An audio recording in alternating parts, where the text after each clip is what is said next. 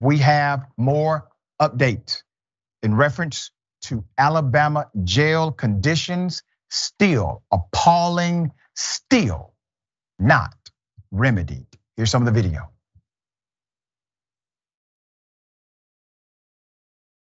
You say you were assaulted by Sergeant Thomas? Yeah. Sergeant Thomas? Lieutenant? And they...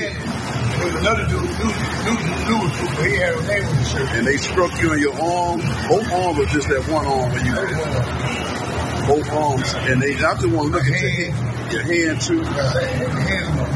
You had the hand on your face trying to block it out. And I want to see this injury at the head because it looks like it needs stitches. That injury right there definitely needs stitches. And what did the nurses say? You look at it and send me back down the hall.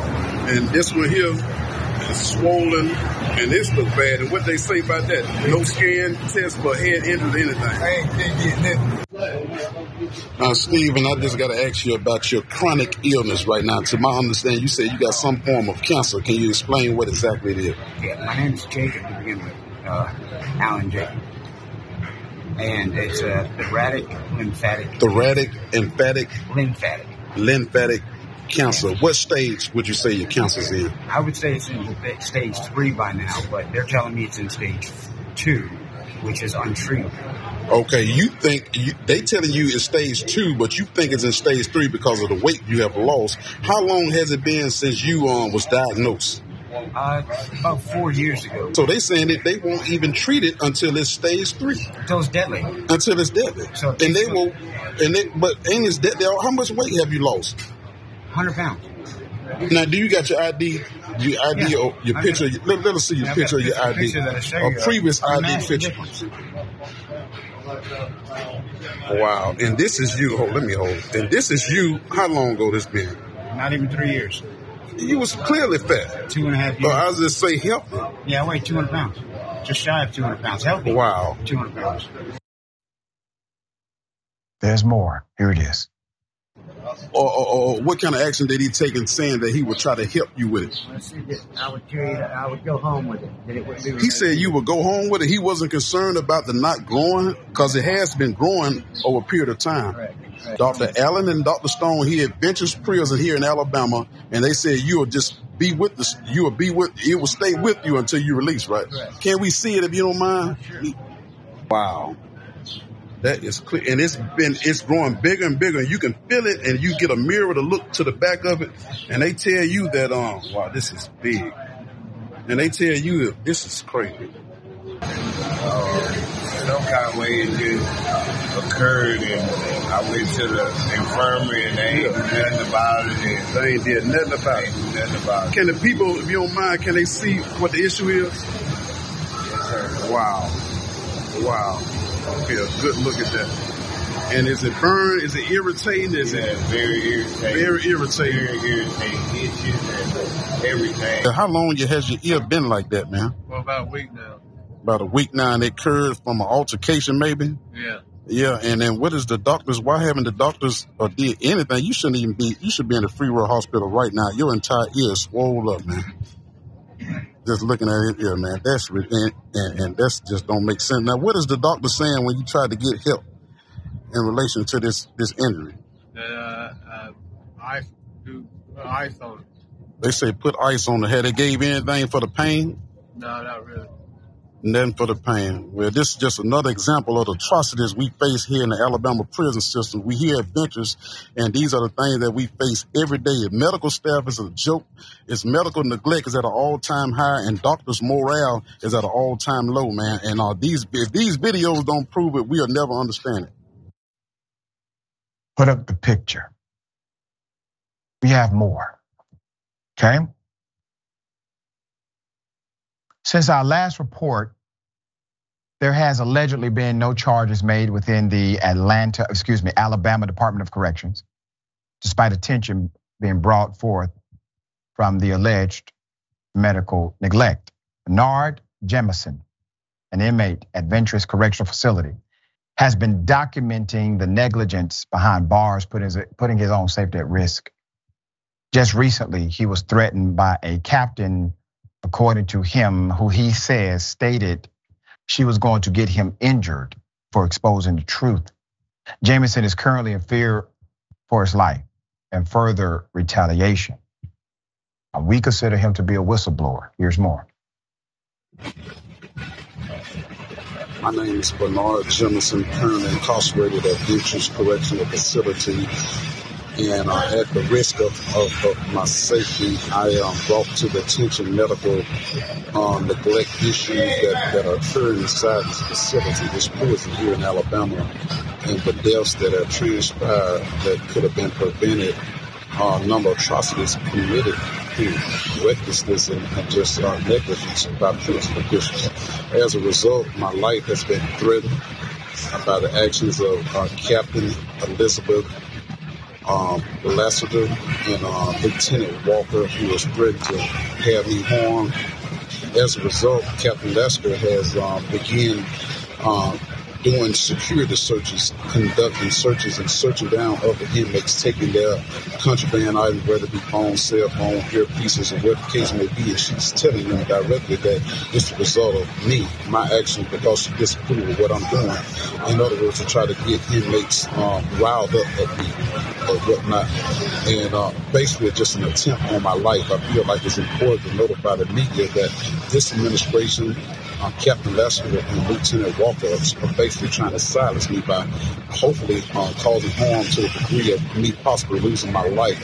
And I think that those who I reached out to in the past, the King Center, Dr. Rashad, Richey, a host of other news media outlets, The Guardian, these people need to know firsthand what's going on in the event that something tragic does happen, that these two will be held responsible. They'll be the direct result of any harm that I receive. Thank you, dear brother, for your continued fight and leadership.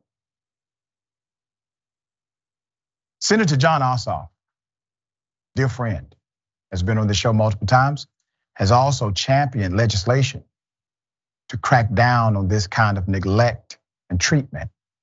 He has led investigations into federal prisons, exposing the nuances of criminality being done against human beings who are temporarily incarcerated.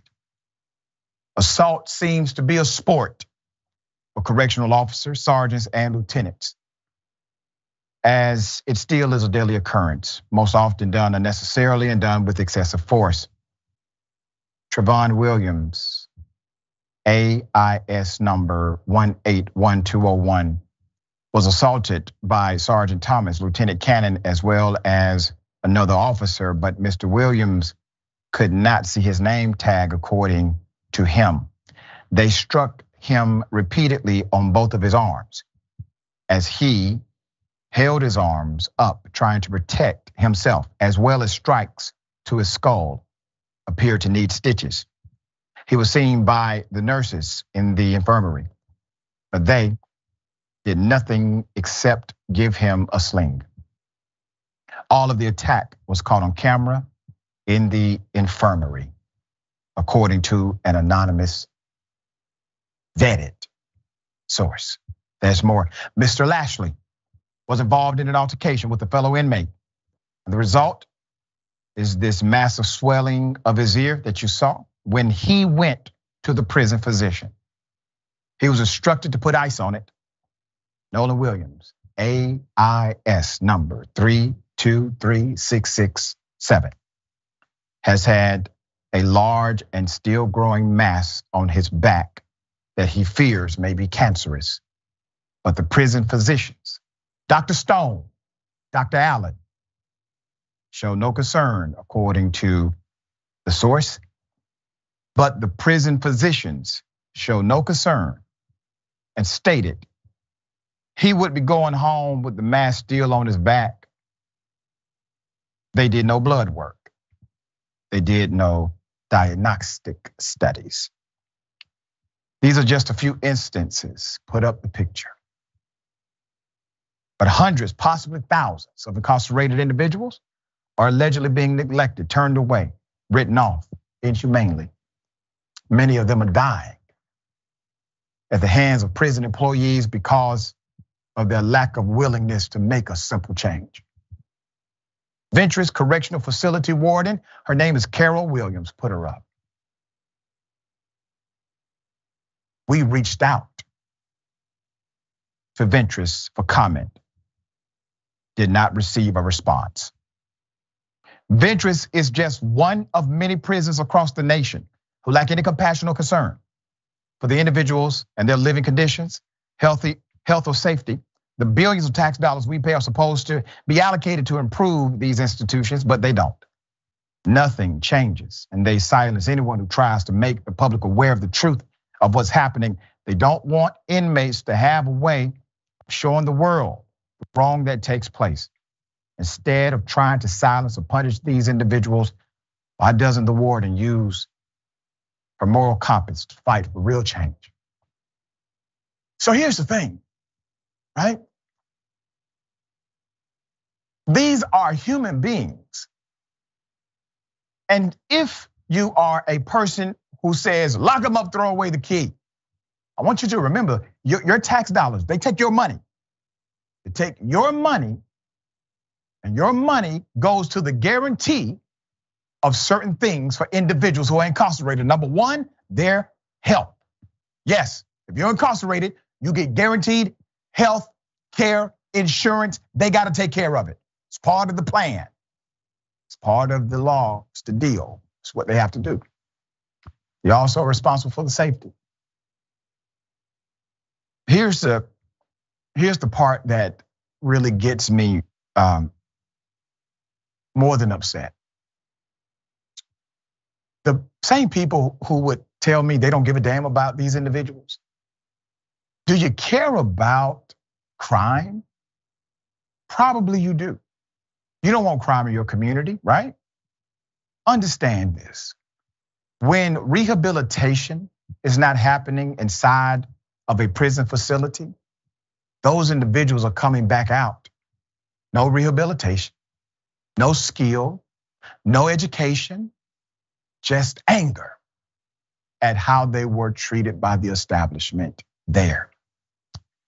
It's a cause and effect relationship. If we don't understand that we're still part of the same human family, regardless of if somebody is temporarily incarcerated or not, that understanding that connection can create a better outcome for your local community and a better outcome for your children and your children's children if you just care about their outcome. It's a cause and effect. Dan, thoughts? It's difficult to gather thoughts because it's so heart-wrenching, those stories, those images. I'm glad there's we're doing this reporting on the show to really bring a light to this, because I think this is an angle that media outlets and entities with so much power and big microphones aren't digging into as often as they should be doing. I think ultimately it gets down to, where is justice being served in this country? You make a great point with like what are resources supposed to be going to, but who is serving justice in this country? Because it's not just judges, it's not just people who are creating laws in this country. What you're also getting are that these wardens, these people who are running departments of corrections across this country in states all over, they're getting to decide death sentences. I mean, I even think of Dexter Berry out of Florida just earlier this month, who died in jail custody because they wouldn't give him his heart transplant medications, right? Like, in that case, the people who are running that jail, that local police department, they are now judge, jury, and executioner. That is a regression back in Magna Carta, how we're supposed to have laws and have people be treated in a society. It is a regression back to what society is supposed to have gotten to at this point. So it's important that we keep highlighting this to give people, like you said, an ability to rehabilitate, an ability to recover, and not leave, not just with anger, but with a bunch of injuries, which makes it harder for them to reintegrate into society. Yep, that's right. Re-entry is a real thing. Well over 90% of people who are incarcerated, they come home. They come home, act like it, all right?